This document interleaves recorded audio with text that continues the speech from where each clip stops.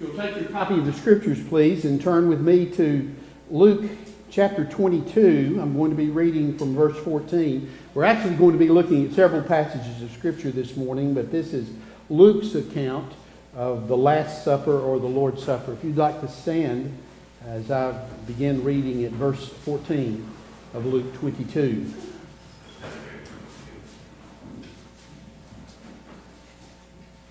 Luke wrote, "And when the hour came, he," that is Jesus, "reclined at table, and the apostles with him. And he said to them, I have earnestly desired to eat this Passover with you before I suffer. For I tell you, I will not eat it until it is fulfilled in the kingdom of God.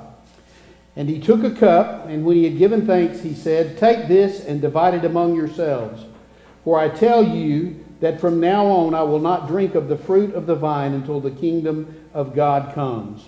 And he took bread, and when he had given thanks, he broke it and gave it to them, saying, This is my body, which is given for you. Do this in remembrance of me. And likewise the cup after they had eaten, saying, This cup that is poured out for you is the new covenant in my blood.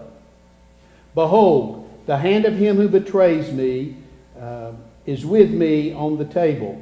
For the Son of Man goes as it has been determined, but woe to that man by whom he is betrayed. And they began to question one another, which of them it could be who was going to do this. This is the word of the Lord. Thanks be to God." Pray with me again. Father, thank you for your grace to us. Thank you for the privilege that we have to gather together freely to remember Jesus Christ, to think about what he has done, to think about the symbols that we have before us today of the broken body and the shed blood. Father, help me to speak with clarity. Help those who are here to understand. Thank you that you've given us the Holy Spirit to teach us and to clarify things for us. Father, we ask that you would be glorified in all that we do. In Jesus' name I pray. Amen.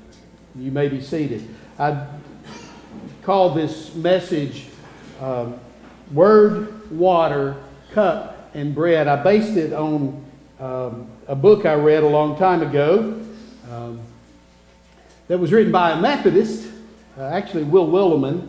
Some of you may know of him. At one time he was the Bishop of North Alabama, but at the time he wrote the book and that I was reading the book, he was the Dean of the Chapel at Duke University. And the title of his book was Word, Water, Wine, and Bread. And I thought, wine's not going to go over in a Baptist church. So we call it Word, Water, Cup, and Bread. And it says the same thing. These three things, the Word, the Water, the Cup, and the Bread are symbolic elements in our spiritual life.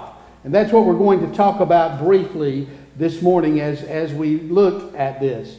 The three basic elements. First, the Word. Matthew 28, 19 or 18 and following says this, All authority in heaven and on earth has been given to me. Go therefore and make disciples of all nations, baptizing them in the name of the Father and of the Son and of the Holy Spirit, teaching them to observe all that I have commanded you. And behold, I am with you always to the end of the age. We're given the command there to go, make disciples, and to baptize. The Apostle Paul, when writing to Timothy near the end of Paul's life, he was in prison. He wrote to Timothy in 2 Timothy 4:2. He said, Preach the word.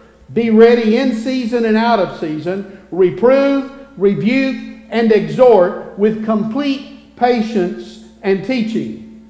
The Word of God is central in the church, in a Baptist church in particular. One of the reasons that our pulpit is in the middle is not so everybody has an equal chance of seeing the preacher, but because the Word of God is central. In other church traditions, they have what's called a divided chancel. And they'll have a place where you preach the Word on one side and a place where you read and make announcements and lead music on the other side. And in the middle, they focus on the Lord's table or the Eucharist. But in Baptist churches, we put the pulpit in the middle because the Word of God is central. We've been told to preach the Word. It is the Word that is quick and powerful and sharper than a two-edged sword, piercing even to the dividing asunder of soul and spirit and bone and marrow, and is the discerner of the thoughts and the intentions of the heart. It is the Word of God that is profitable to us for doctrine, for reproof, for correction, and for instruction in righteousness. We center our lives on what the Word of God teaches us. We're told to make disciples through the preaching, the proclamation of the Word of God. And this Word of God is what informs us and helps us to form our understanding of who God is, of what sin is, of what salvation is, what sanctification is, and what glorification is. All those things are important. Those are long words, but they're basically telling us that we have a holy and righteous God who created us, but that human beings rebelled against Him in sin, and that He did something to bring us back to Himself, to reconcile us to Himself, and He sent His Son who took our sin upon Him, on His shoulders, shed His blood for us, and that those who place faith and trust in Him will have everlasting life. That's what the Word of God is about. That's a succinct expression of that. The Word of God is powerful. We need to focus our attention on the Word. Baptists have always claimed to be a people of the book. Sometimes we don't live up to our claims. And sometimes we want to add to the Word, or we bring some traditions in. But our desire is to have the Word of God central in everything that we do. And because the Word of God is central, we want to baptize. We're told, go therefore and make disciples, baptizing them in the name of the Father and of the Son and of the Holy Spirit, teaching them to observe whatsoever I have commanded you. There in Matthew 28, we're told we are to baptize. In Acts chapter 2 and verse 41, we see the first public act of the disciples after the Holy Spirit came, and it said, so those who received His word were baptized, and that day were added that day about 3,000 souls. Baptism is important. Baptism is a picture of the death, the burial, and the resurrection of the Lord Jesus Christ. That's what we picture when we baptize folks now. We picture them dying to their old life and being resurrected into new life. As we read through the New Testament, we see that Jesus Christ authorized baptism. One, He commanded it. We'll get to that in just a moment. But there are three things that show that Jesus wanted baptism to take place. One, there is Christ's example for baptism. In Matthew chapter 3, verses 13 to 17, the scriptures read this way. Then Jesus came from Galilee to the Jordan to John to be baptized by him. John would have prevented him, saying, I need to be baptized by you, and do you come to me? But Jesus answered him, let it be so now, for thus it is fitting for us to fulfill all righteousness. Then he, that's John, consented.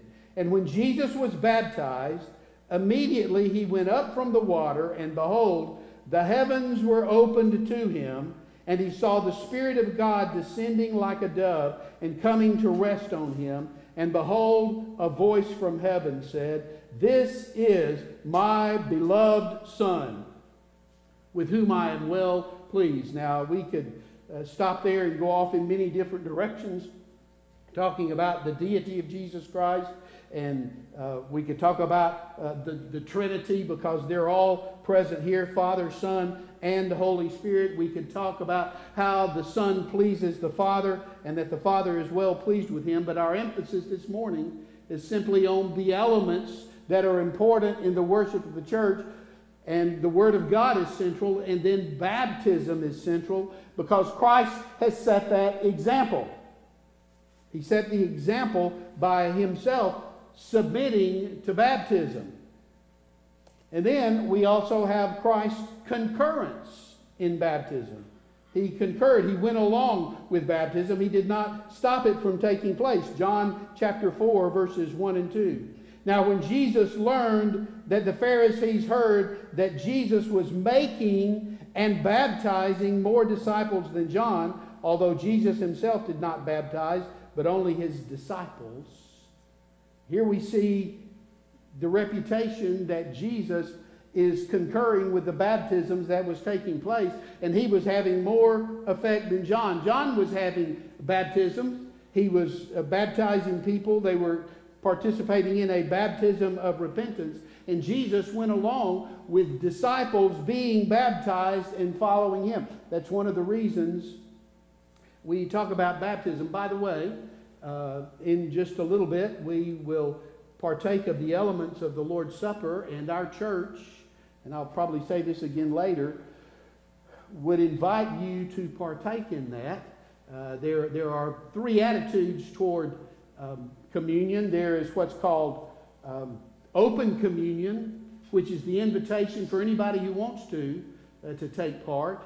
And then there is what's called closed communion, which says you can only take part if you are a member of this church, and that's not the attitude of this church. And then there's what's called close communion, and that's my understanding is what this church practices. It's what my attitude is, and what we say is if you are a baptized believer in the Lord Jesus Christ, and you are a member in good standing of the church of which you are a part, then we invite you to participate in the Lord's table.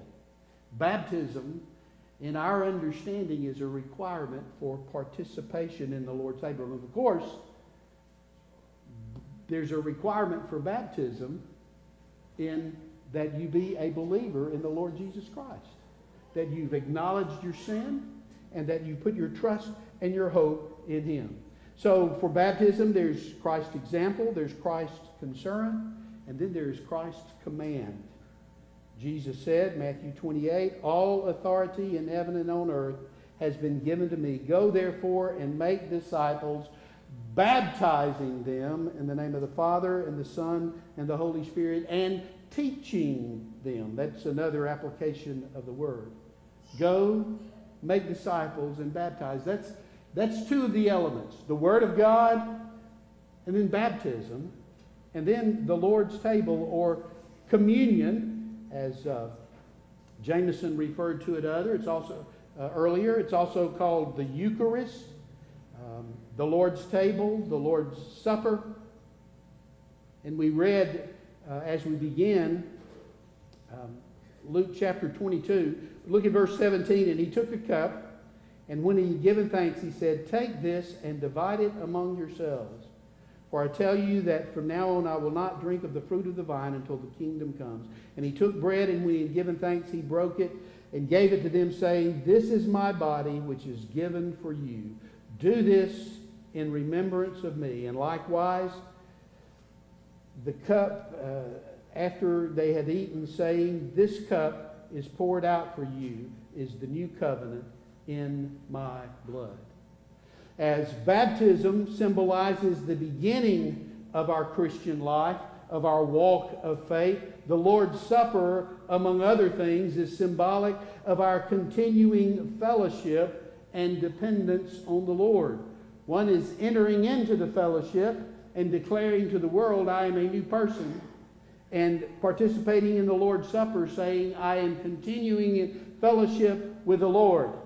I am depending on Him. We are commanded by the Lord to do this in remembrance of Him. Do this in remembrance of Him. We're to think about Him. I was listening to a podcast this week. Mark Clifton is a church revitalization specialist, and he was talking about, says, one of the things that we fail to do as Baptists is we fail to celebrate the Lord. That we need to acknowledge that He is here with us. And when we come together, we don't need to pray that He will be here. We need to pray that we will recognize His presence already among us. He is here. We are to remember Him. We are to think about Him. He's represented physically in the juice and the bread that we will have here. But He is here with us. He dwells in us. He is omnipresent. He is omniscient. He is here in this place. And we need to remember Him.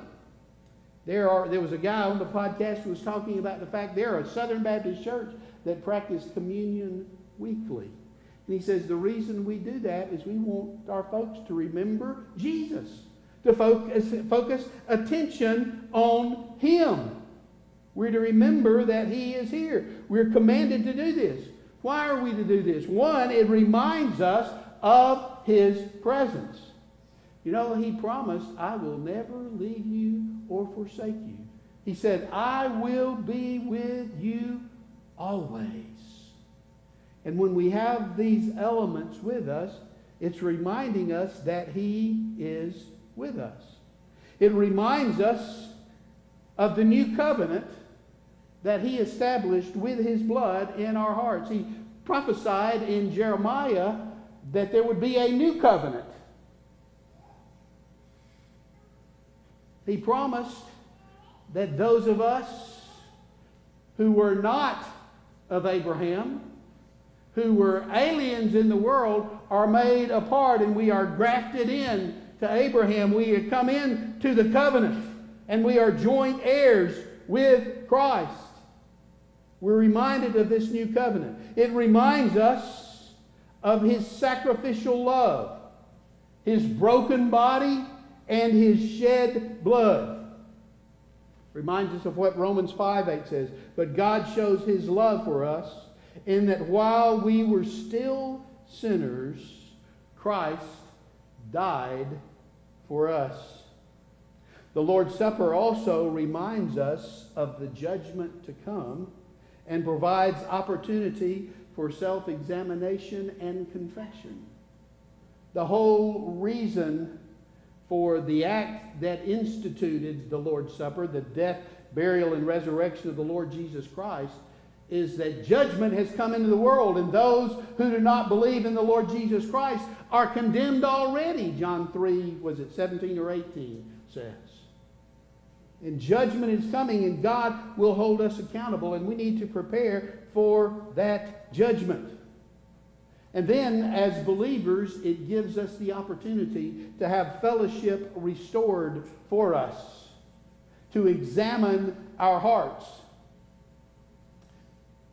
to see where we have taken a turn in the wrong direction, and to acknowledge that to the Lord and apply 1 John 1:9. If we confess our sins, He is faithful and righteous to forgive our sins and to cleanse us, actually to keep on cleansing us from all unrighteousness. Reminds us that judgment is coming and we will be held accountable.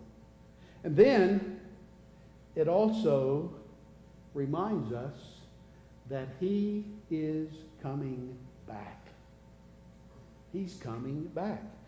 1 Corinthians 11:26 says, For as often as you eat this bread and drink the cup, you proclaim the Lord's death until He comes. Most communion tables that you find in the church on the front say, in remembrance of me. But I've seen at least one communion table that instead of in remembrance of me, it says, till He comes. In remembrance is looking back. Till He comes is looking ahead. Jesus is coming back. That is our blessed hope. Our blessed hope is in the Lord Jesus Christ. These are not in my notes, but just look to Titus chapter 2, just a moment. Titus 2:11 says, For the grace of God has appeared, bringing salvation for all people, training us to renounce ungodliness and worldly passions, and to live self-controlled, upright, and godly lives in the present age, waiting for our blessed hope, the appearing of the glory of our great God and Savior Jesus Christ, who gave himself for us to redeem us from all lawlessness and to purify for himself a people for his own possession who are zealous for good works. Declare these things, exhort and rebuke with all authority. Let no one disregard you. We are to look for Christ's return, and we're to proclaim that. And that's what the Lord's table reminds us of. We may forget about it. We get so caught up in the drudgery of the day by day and the things that we have to do. But we have a Savior who is coming back for his own. And we need to celebrate that. We have three elements that are central in our faith: the Word, the water, and the cup and the bread. These point us to our fellowship and our dependence on the Lord Jesus Christ. Our Baptist Confession of Faith, or at least one of our Baptist Confessions of Faith, says this: the Lord's Supper is meant to promote spiritual nourishment and growth in Christ, and to strengthen the ties that bind them, that is, believers, to all the duties they owe him. The Lord's Supper is also a bond and a pledge of the fellowship which believers have with Christ and with one another. This is an important thing that we do this morning. We come to faith in Christ through the proclamation of the Word and believing on the Lord Jesus Christ. We commit ourselves to him and declare ourselves a follower. Our public profession of faith is baptism in the Lord Jesus Christ. And then we declare our continuing fellowship with him as we participate in the elements of the Lord's table. May God give us grace to enter into this with a holy attitude, with a desire to worship the Lord and to fellowship with him because of what he has done on our behalf. So let's take this opportunity now to examine our hearts, to look within. First, do I even have a relationship with the Lord? Have I come to saving faith? Has the Lord done a work in him? Do I need to trust him today as Savior? And then secondly, am I in fellowship with him? Have I acknowledged to him my sin of this day? My bad attitude, my broken relationships, those things that can separate me from Christ. You know, Isaiah, was it 66:18 says, if I regard iniquity in my heart, the Lord will not hear me. I think one translation says, if I cherish iniquity in my heart, if there's a pet sin that I kind of like to protect and kind of hold back from the Lord, if I've got that in my heart, then my prayers are hindered. I can't really fellowship with the Lord. I need to confess that and come to him. Maybe you're here and you've professed faith in the Lord Jesus Christ, but you've not been baptized. You haven't declared your faith publicly through being baptized and telling the world that you have died to the world and that you've been buried with Christ in baptism, and now that you've been raised to walk in newness of life. The Lord calls us to live in fellowship with him. And this table that we partake of is the expression of that fellowship. So let's just take a moment quietly now and bow our heads where you are and look within. And if you need to make things right with the Lord, do that now. Confess your sin. Thank him for his grace. Thank him that he provides for us everything we need for life and godliness through the knowledge of who he is.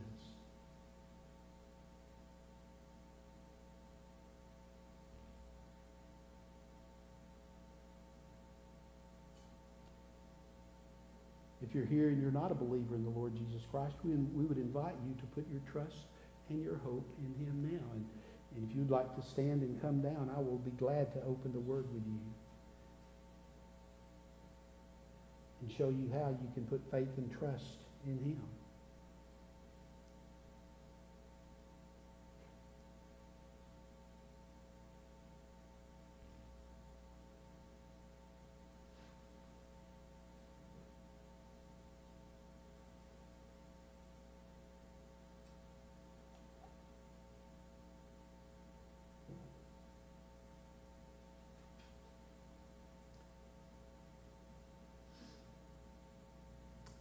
Father, thank you that we can come to you from wherever we are and for whatever reason we have need. And through the shed blood of the Lord Jesus Christ, we are given access to you. That blood cleanses us from all unrighteousness, and we thank you for that. Thank you that you hear the prayer of your children.